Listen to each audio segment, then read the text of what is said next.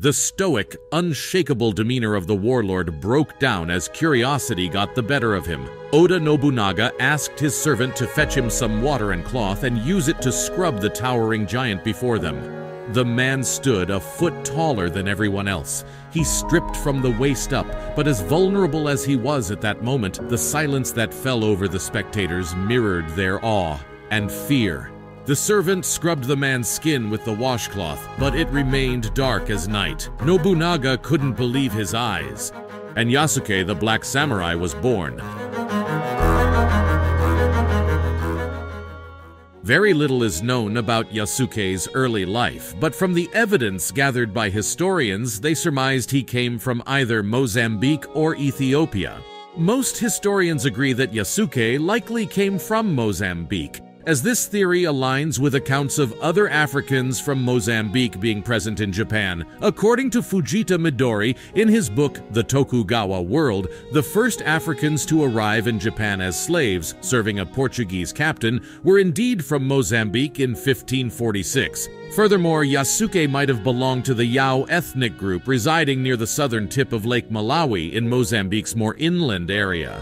The Yao people were beginning to interact with the Portuguese around that time, a fact that historians believe might help explain Yasuke's name. It is thought that the ethnic term Yao was combined with suke, a common suffix in Japanese male names, resulting in Yaosuke. Another prevalent theory suggests that Yasuke might have originated in Ethiopia.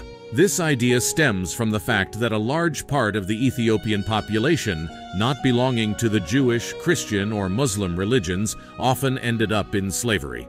Furthermore, the name Yasuke might have its roots in the Amharic name Yisake, or the Portuguese variant Isakwe, both derivatives of Isaac. Yasufe, a name found in Ethiopia, could also be a potential origin for Yasuke's name. In 1579, Yasuke arrived in Japan alongside an Italian Jesuit named Alessandro Valignano. Valignano was appointed as visitor of missions in the Indies at the time, a crucial role in the spreading of Christianity in Japan during the late 16th century. Since the capital city was the cultural and political hub of the country, it was the ideal location for the propagation of the religion. It was a precarious mission, though, as some folks weren't really welcoming to the idea of Christianity. Still, priests during that time weren't allowed to hire soldiers or guards, so they hired valets or manservants instead, men who were adept in weapons and combat. Hence Yasuke's presence alongside Valignano. While some claim that he was there as a slave, some historians strongly believe he already obtained his freedom before he met Valignano. Yasuke's arrival in Japan was sensational. The towns buzzed with amusement and excitement at this mysterious towering figure walking alongside a missionary. People climbed over one another, with some even being crushed to death because they wanted to get a glimpse of this hulking man. Furthermore, many Buddhist statues were portrayed as dark-skinned, so many people thought Yasuke was a divine visitor of Japan. Eventually, the crowds got so bad, Yasuke had to ride a horse to pass through towns, avoiding the massive riots that had formed. On March 23, 1581, Yasuke arrived at a Jesuit church in Kyoto. As expected, crowds formed, and people wanted to see him. This commotion disturbed Nobunaga, who was holding court at the Honnoji Temple. Nobunaga wanted to understand this public curiosity, so he summoned Yasuke. The warlord might have been skeptical at first because he ordered his servants to scrub Yasuke. However, upon learning that Yasuke's skin wasn't dyed in black ink, Nobunaga immediately threw a feast. While Yasuke's towering presence and impressive physique set him apart from others, it was his command of the Japanese language and his earnest character that endeared him to Nobunaga. This was most likely the consequence of Valignano's efforts to further propagate Christianity, ensuring that Yasuke was fluent in the local language. Yasuke entertained Nobunaga with tales from Africa and India, where he had likely spent time before going to Japan. In a culture that prized honor, Nobunaga favored Yasuke as he perceived him to be uninterested in subverting Japanese tradition, unlike the missionaries. Eventually, Nobunaga took him in, providing him with the name Yasuke. The warlord also bestowed him the title of samurai, giving him a private residence and salary and, most importantly, a katana. Many historians believe that Yasuke was already a formidable warrior before he received the title, as one couldn't simply rise through the ranks without having any battle experience. However, some believe that the concept of samurai during those times was very fluid. In fact, anyone who took up weapons on behalf of a lord could already be considered one. Nevertheless, Nobunaga frequently invited Yasuke to dine with him, an extraordinary gesture for that period, typically reserved only for the most esteemed samurai. Working under Nobunaga, Yasuke would have fought in several battles. However, the historical documents on these are scant. One of the major battles that occurred during Yasuke's service was the Battle of Tenmokuzan in 1582.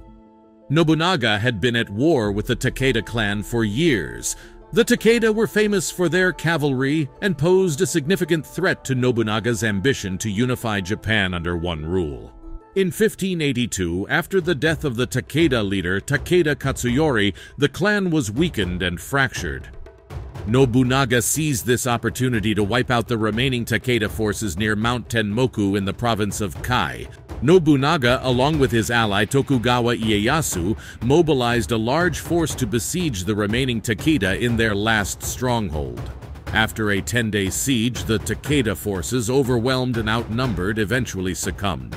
Takeda Katsuyori committed seppuku, as a result marking the end of his clan. Yasuke could have been involved in the attacking forces considering his physique, skill, and strength, which was reportedly more than that of 10 men.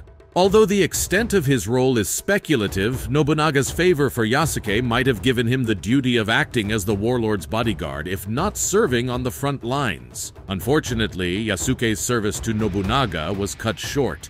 In the final months of the warlord's unification, he was betrayed by one of his most trusted generals, Akechi Mitsuhide, right when Nobunaga was about to complete his goal of consolidating control over Japan. On June 21, 1582, while Nobunaga's forces were engaged in various battlefronts, he found himself isolated in his Honnoji temple. He was preparing to support one of his generals on the front lines when Mitsuhide directed his army toward Kyoto under the pretense of Nobunaga's orders. This move didn't raise any alarms initially, as Nobunaga frequently showcased his military prowess in Kyoto. However, when Mitsuhide's army crossed the Katsura River, Mitsuhide declared to his soldiers, "The enemy awaits at Honnoji." The coup d'etat was swift. Mitsuhide's forces surrounded the temple at Honnoji. Nobunaga, alongside his 30 bodyguards, which included Yasuke, put up a desperate resistance, but their efforts were in vain. One enemy soldier managed to enter the temple, shooting Nobunaga in the back with an arrow. As Mitsuhide's 13,000 soldiers closed in, Nobunaga pulled the arrow out and came to the realization that they were losing. Afterward, he ordered one of his men to set the temple on fire. The formidable daimyo then sat composedly, preparing to commit seppuku, ritual suicide, by self-disembowelment.